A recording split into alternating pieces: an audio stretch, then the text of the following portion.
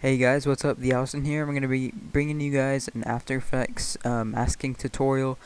I've already made one of these, but it feels like the last one wasn't good enough, or I don't know, I just feel like I need to remake it.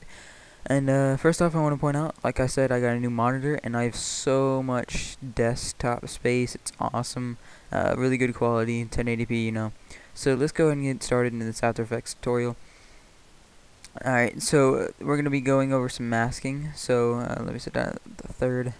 Now we have this clip right here. This is a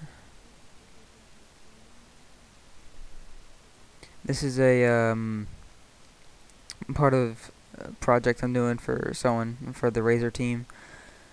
And so we have this clip right here. It's a cinematic, and I want to put text on this red couch. And so I have this leaf going over for like the more of a cinematic look and feel to it. And I'm gonna have this the text going from behind the couch, or from the it's gonna be behind the leaf on the couch. And so we're gonna be 3D tracking it and masking it. So it's like a 2-in-1 tutorial. It's gonna be awesome. Alright, so take this clip and take our cinematic and pre-compose it. Just call it Cin 3. Now there's two reasons why we have to pre-compose it. One, it won't analyze it if it's not 100% scale. And the reason you change the scale is because, you know, the spectating and the chase button things on the screen when you spectate in Modern Warfare 2. So let's go ahead and cut down to what we want of the clip, which is right about here. So Alt, begin bracket, and then pick where we want it to end. So, you know, it's nothing too long, something like this. Make sure it's long enough though.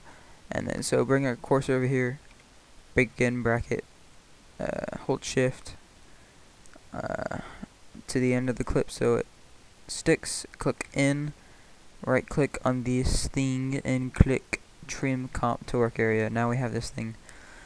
Go to effect, perspective, 3D camera tracker. Now it's going to be tracking. Now I'll cut to whenever it's done. Actually, click cancel first. Since this scene, I've already analyzed it before, it's not good for tracking, so we're gonna hit detailed analysis right here. You can do this too if your scene doesn't become be very nicely tracked whenever you're doing this.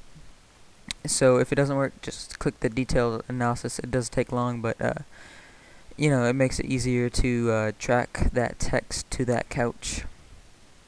So I'll get back to you guys after it's done. Okay guys, well it's done doing its thing, camera tracking it. Took a few minutes, so I just watched some YouTube videos while it did it. And then so if we click on the effect, we could see all these different dots, and you could see like the targets coming up, and that's what the plane would look like if we selected those dots for our text.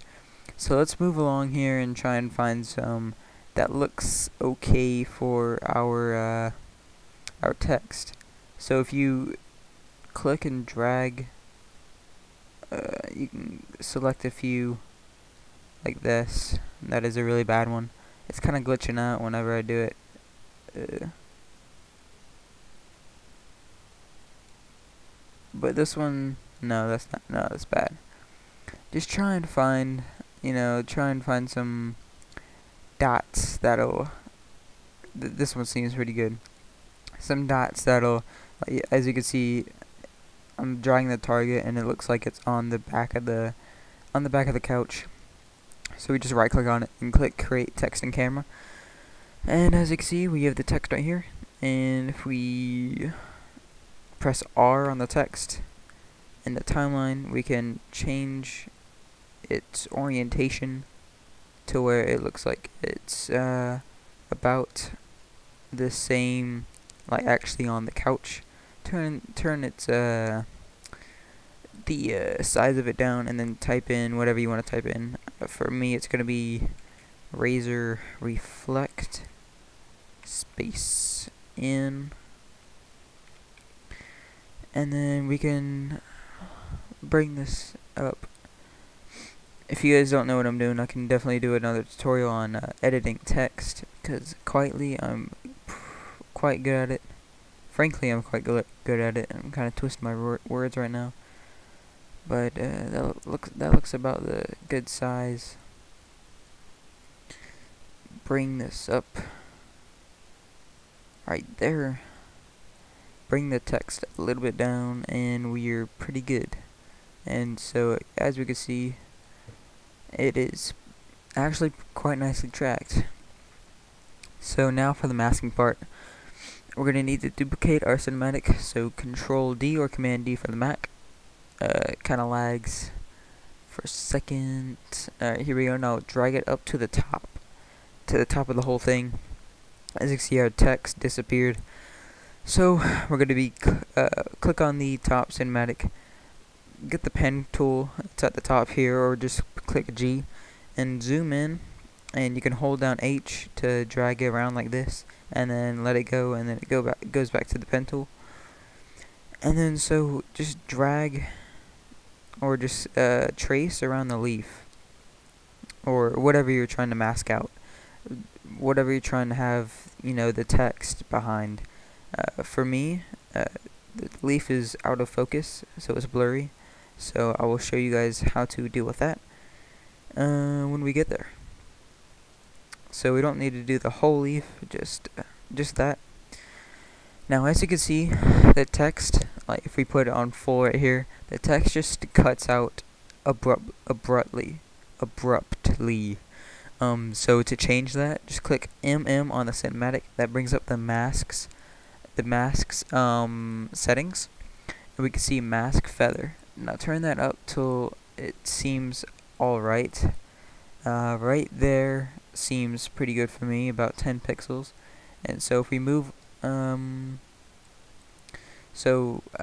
we got that done, that's only if you're masking, whatever you're masking around has feather on it like mine, or out of focus. So now that we got that done, our mask stays still, but our leaf moves, or the thing we're cropping out moves. So we're going to need to press MM on the top layer again, and click on the stopwatch for mask path, and then go forward a few seconds or so, and drag this over. You can hold down Shift, so where it only goes side to side. Try and get it as good as possible. It doesn't really need to be perfect. And then move it along some more. Hold Shift down, bring it over some more. And then as you can see, it's kind of changing. If it is, then you can just click on this and then move these points around. Do it how you do.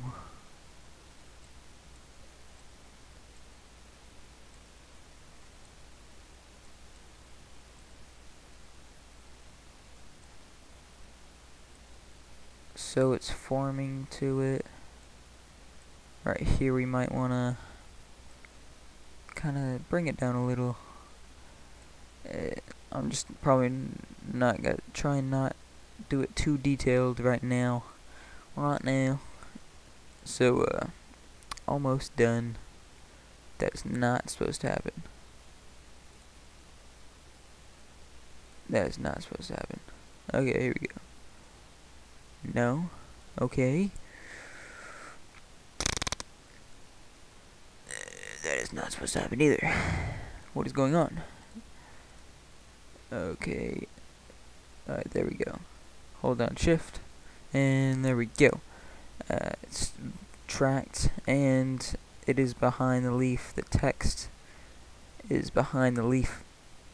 Now the razor reflex might look a little bit out of place. So, just to add that, special touch, type in noise, bring in noise on the text. Bring it up about about 6 or 5, should be good.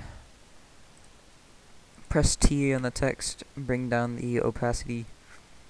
At this point, I'm pretty much playing around. But that's just another masking tutorial for you guys.